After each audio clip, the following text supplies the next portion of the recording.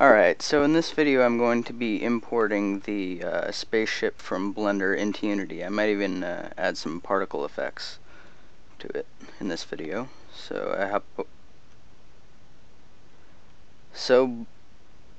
Well, hopefully it doesn't show it in the video and I look like a fool, but it looks like Blender decided to, I guess, crash. All I'm seeing is a black screen.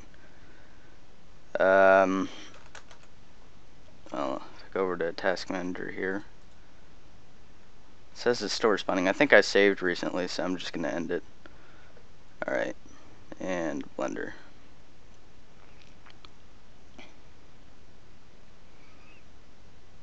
Alright, so there we go. I think I need to re-import some of the things though. Let's see here, textures, refresh. Or maybe it's just the light that's messed up. Move it. Yeah. Alright, so grab the model, file, export as Autodesk FBX. I'm going to hop over to my Culminating project folder. Don't want those levels. I'll just put it in the base folder. Forward I want to be, I think I wanted, no, forward I want to be Y. And up I want to be, no, up is Y. Forward is Z. Y is up. Y is up, Z is forward. Alright. Yeah, apply modifiers. Include animation. No, I don't have any animations. And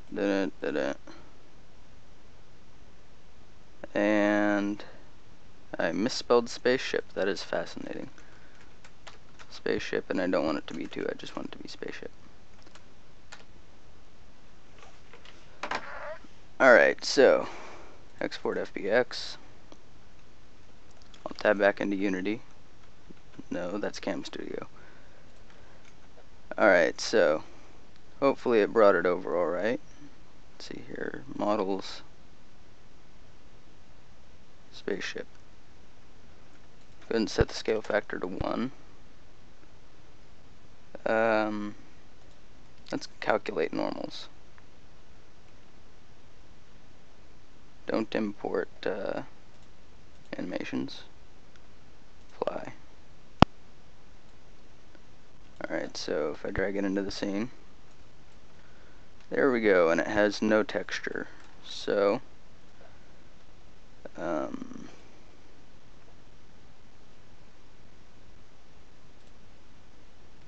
finish render. Let's hop over to the material here, set the texture to be, where is that?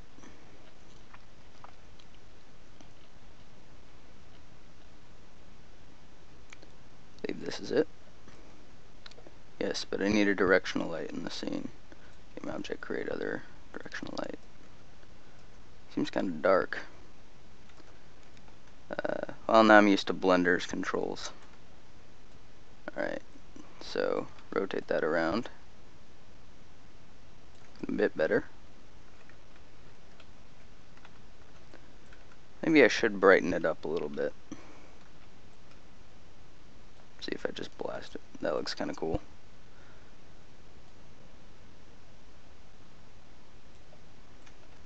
Well, let's see how it compares to the other model if I bring in the player prefab, just to see how it looks. Yeah, I definitely need to increase the brightness on the texture. If I quit alt-tabbing to Cam Studio, no, I don't want Visual Studio either. There we go. So I'm just going to add a new layer to the whole thing.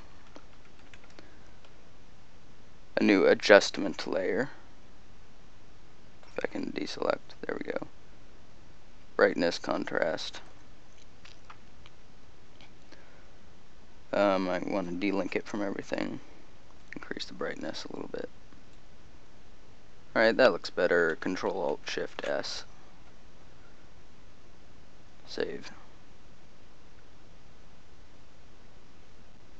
Save.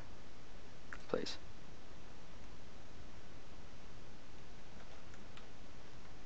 Alt-tab. No. Alt-tab into Unity. Reset that to 0.5 so I can actually see when it is looking right. And I might actually need to... I believe that texture came over automatically when I exported the model. So I'll need to import a... well, it needs to be in a different folder. Import a new UV texture. Import new asset. And that's in my textures library, I believe.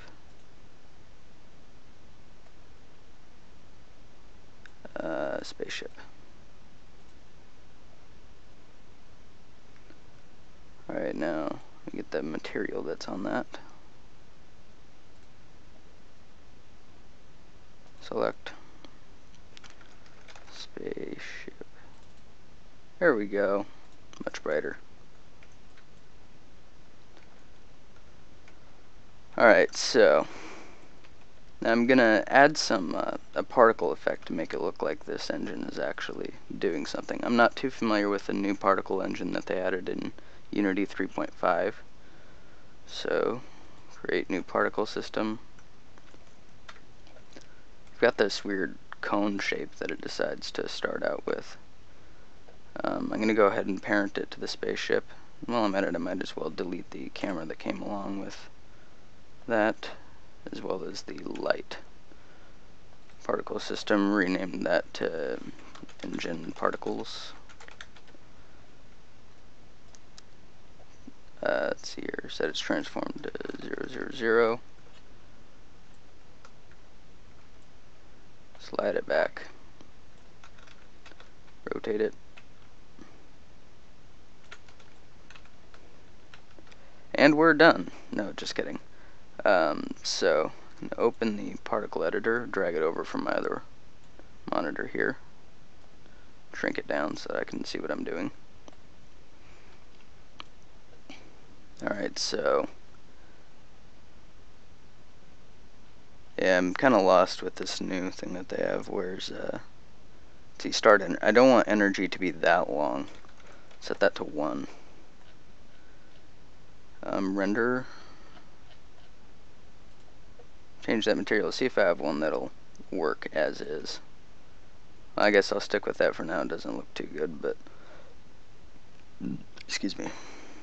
I don't want it to cast or receive shadows. Shape of emitter, yeah, I'm fine with the cone. Though I want to decrease. I think I can adjust that in here. Yeah. Alright. So I think I adjust the end color in the start color, funnily enough. Is it gradient? Nice new gradient editor that they have. Alpha to 0. No, that's over the duration of the thing, so I'm going to set that back to a color. Maybe it's under that funky little plus thing that they have. Color over lifetime, there we go. They have that as like a new module or whatever that you add onto it. So gradient. Now decrease it. Alright, there we go. So now the flames are fading out the farther they get away from the model. I haven't tried anything with the sub-emitters thing that they added. Let's see if that might help me here, because I want to add some smoke. I mean, I know there's going to be no smoke in space, I think. But we'll see.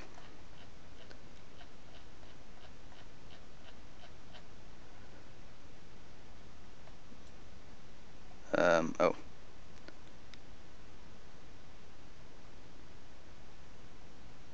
So it looks like that might do it every single time a particle is spawned, or every time it collides, and I don't want that. So I'll just go ahead and create another particle emitter, engine smoke.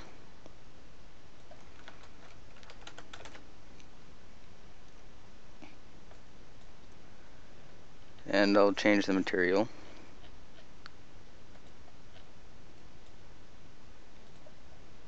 See if I already have one set up that'll work.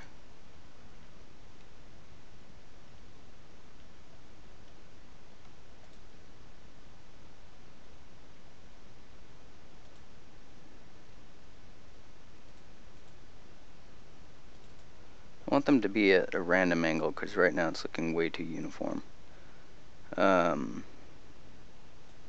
Emission? No.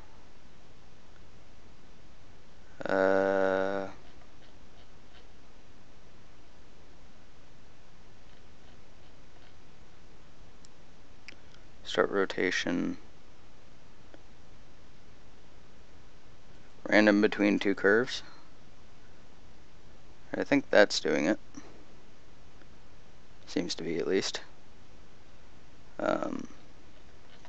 See, I also want it to grow as it fades out. So I think I need to add that as a new thing. Size over lifetime.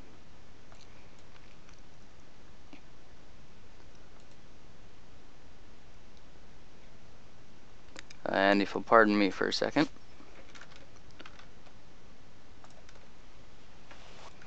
Alright, and I'm back. So where was I? Yeah, I was making the smoke. Yeah, the size over time. So, well, I guess I drag this down. Oh, can't go below 0. I knew that. Is there any way I can like multiply that, or do I just drag this up?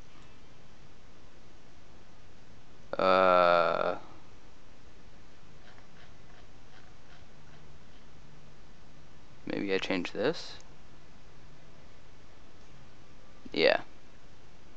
And I actually want all of the particles to actually move upwards. Again, I know in space that's not going to probably be the actual case, but oh well. Doing it because I feel like it. But I don't know how to do that with the new particle system. I guess force over lifetime.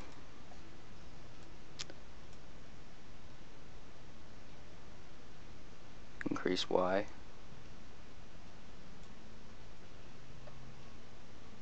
Oh, I have it upside down, so I need to...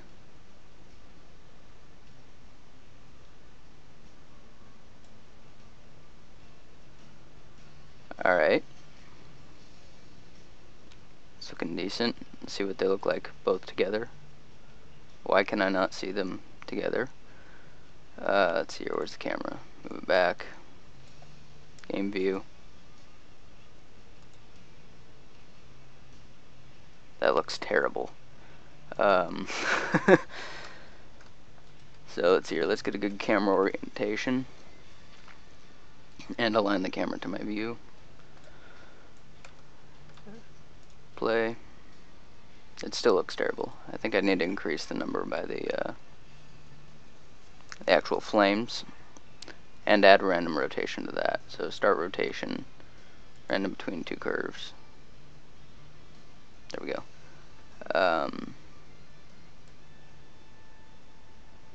Also, I'd like to increase the speed a little bit. And definitely decrease the amount of time that they're staying alive.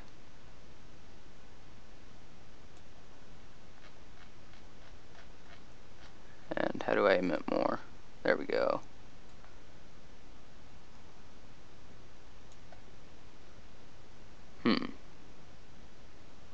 Alright, see how it looks with the smoke.